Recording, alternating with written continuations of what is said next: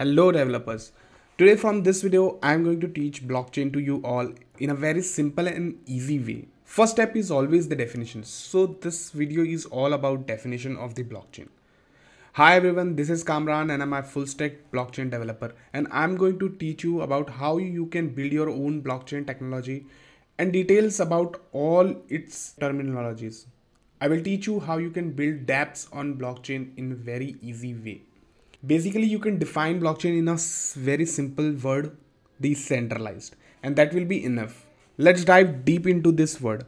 A conventional web application mainly consists of three parts: a front end which is shown to the user, a database where data is stored, and the back end where all the logic is written.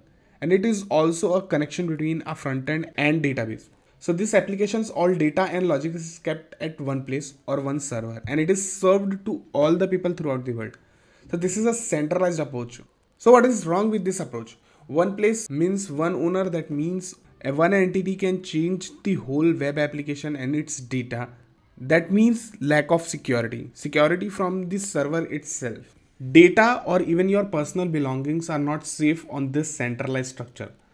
So let's say you have a bank account in some XYZ bank and you added some money in your account. So the bank provides you validation with some kind of receipt or something, but there is one possibility in which you can be fooled.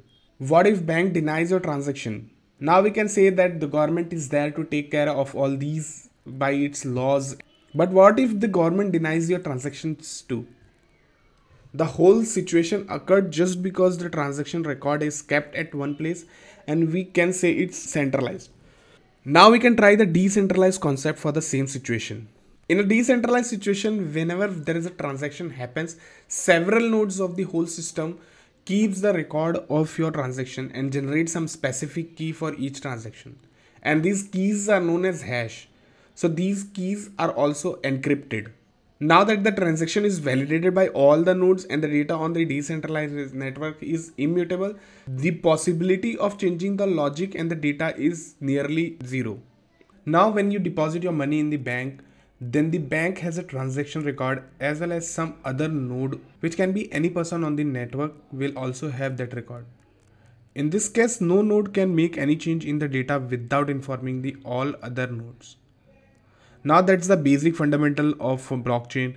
Whenever there is a change in data, that change is stored in all the nodes or the part of the data is distributed over the network. Each node validates the transaction, so any one specific node can never change the data on that network. This process of validating the network or the transaction is called consensus mechanism, or in layman term, mining. The mining takes a lot of time and computation. That's why a big electricity is needed for mining. I will explain what exactly happens in mining that requires this amount of energy in detail in one of the upcoming videos in the same series. So what does the miner gets when he puts so much work to verify the transaction? Miner gets rewards for mining or validating each transaction.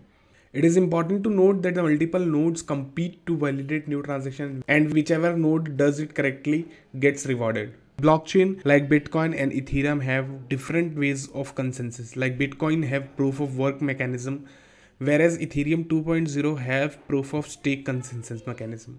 For now, take proof of work and proof of stake as a different kind of consensus mechanism. We will dig up that later in one of the upcoming videos. I think this video is enough to get the basic idea of what blockchain is and why it came into picture and how it works.